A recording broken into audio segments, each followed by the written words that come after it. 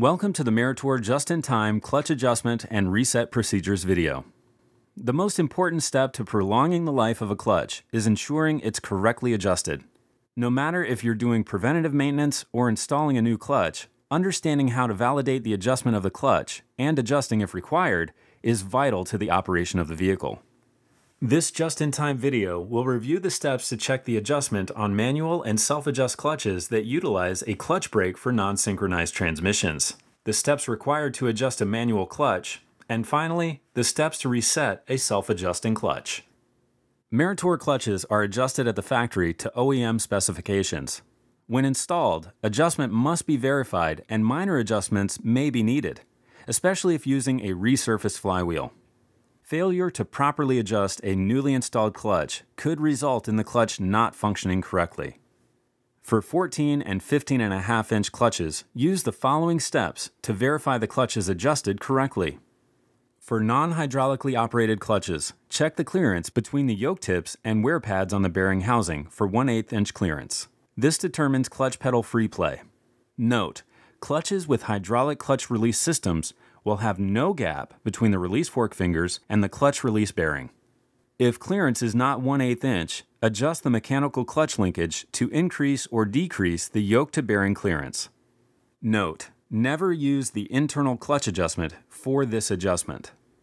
Check for proper clutch brake and bearing gap of 1/2 inch to 9/16 of an inch. If the gap is too small, verify the clearance between the clutch cover and the release bearing. If this dimension is correct and a fiber spacer or oversized clutch brake was installed, remove the fiber washer and/or replace the oversized clutch brake with a standard thickness clutch brake. If the gap is larger than 9/16 of an inch and the clearance between the clutch cover and the release bearing is correct, then one of the following conditions exists. A fiber spacer and/or oversized clutch brake was not installed, or the transmission bearing retainer is worn excessively. Do not adjust the clutch until the cause of the excessive brake-to-bearing gap is corrected by replacing worn components. If the clutch does need adjusting, turn the adjuster and set the clearance between the bearing and clutch brake at 1/2 inch to 9/16 of an inch. This dimension is critical. Do not vary either over or under these dimensions under any circumstances. Reminder: the bearing must move a minimum of 1/2 inch or the clutch will not release. Eliminate lost motion before checking for 1/2 inch of movement. Lost motion is generally caused by loose or worn linkage or a worn yoke or cross shaft bushings. If an internal clutch adjustment was made, verify the 1/8 inch clearance between the yoke tips and wear pads on the bearing housing. If necessary, readjust linkage to obtain the proper clearance. Note, clutches with hydraulic clutch release systems will have no gap between the release fork fingers and the clutch release bearing. Verify the clutch brake squeeze by inserting a 0.010 of an inch feeler gauge between the bearing and clutch brake, then depressing the pedal to the end of the stroke. The feeler gauge must be tightly clamped between the bearing and the clutch brake. This verifies the contact of the bearing to the clutch brake. The clutch brake will be squeezed if the total pedal stroke slightly exceeds the movement required to move the yoke or fork 5/8 to 11/16 of an inch, which is the combined total of the 1/8 inch clearance between the yoke tips and wear pads and the 1/2 inch to 9/16 of an inch brake squeeze gap.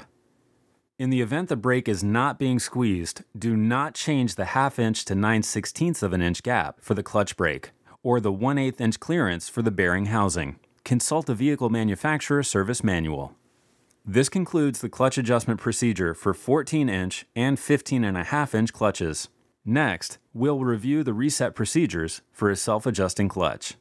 The self-adjusting clutch is designed to maintain correct clutch adjustment for the life of the clutch assembly. However, if the need does arise for the clutch assembly to be reset or manually adjusted, use the following steps. Step 1. Remove the self-adjusting mechanism. Step 2. Disengage the clutch. Step 3. Install a manual adjusting mechanism. Step 4. Manually adjust the clutch to meet specifications discussed in the clutch adjustment procedures. Step 5.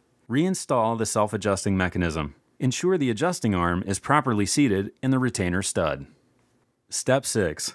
When reinstalling the self-adjusting mechanism, it may be necessary to manually ratchet the self-adjust mechanism so the worm gear is seated properly in the adjusting ring teeth. Again, the most important step to prolonging the life of a clutch is ensuring it is correctly adjusted. No matter if you're doing preventative maintenance or installing a new clutch, understanding how to validate the adjustment of the clutch and adjusting if required is vital to the operation of the vehicle. This concludes the Meritor Just-in-Time Clutch Adjustment and Reset Procedures video. Thank you.